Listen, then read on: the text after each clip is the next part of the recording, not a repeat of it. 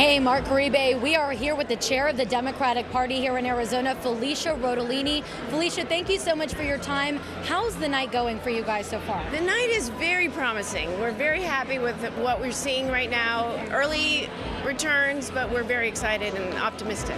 Tell me about some of the races you're watching very closely tonight. Well, absolutely. The cinema race is on our minds. We believe that is one that we're going to win tonight. We have knocked on over 1 million doors since July, and our ground game has been second to none, and we think that's going to pay off tonight. Tell me what's been different about this midterm election compared to years past, because it just feels different in so many ways. Well, as a former candidate, I'll tell you right now, the turnout has surpassed 2016, 2010, and 2014 on the Democratic side. And we're seeing that in early balloting. There was over 1.4 million people who had already cast their ballots by tonight. That's impressive, and it's second to none in our history.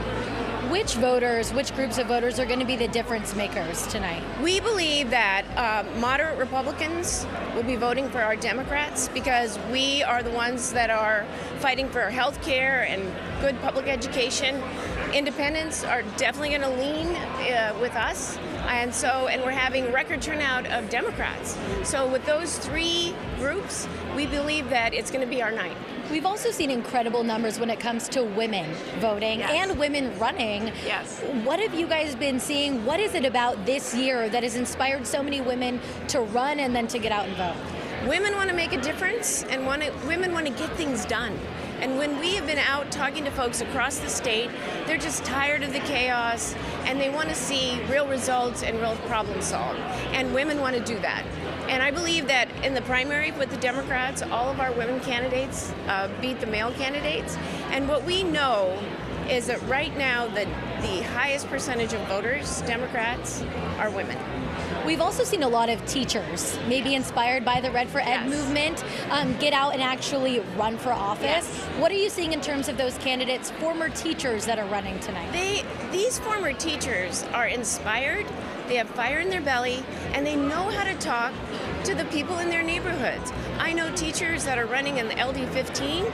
Every night, they're out talking to Republicans and independents, and they just know, because they're teachers, how to approach these folks and get to know them and have commonality. Let's say tonight things don't go quite as well as planned. Some of those seats aren't able to flip from red to blue. Maybe Kyrsten Sinema doesn't pull it off. Are there still some positive takeaways for the Democratic Party here in Arizona? Oh, absolutely. The engagement is off the charts. We're building an infrastructure with a network that we've never had before, and that's building for 2020, and it's going to be a sustainable network for a lot of election cycles to come. Arizona is a battleground state this year. Do you see that as a trend moving forward? Oh, we know it's a battleground, and it'll be a swing state in 2020. Thank you so much for your time. We appreciate it. Best of luck to you and all of the candidates tonight.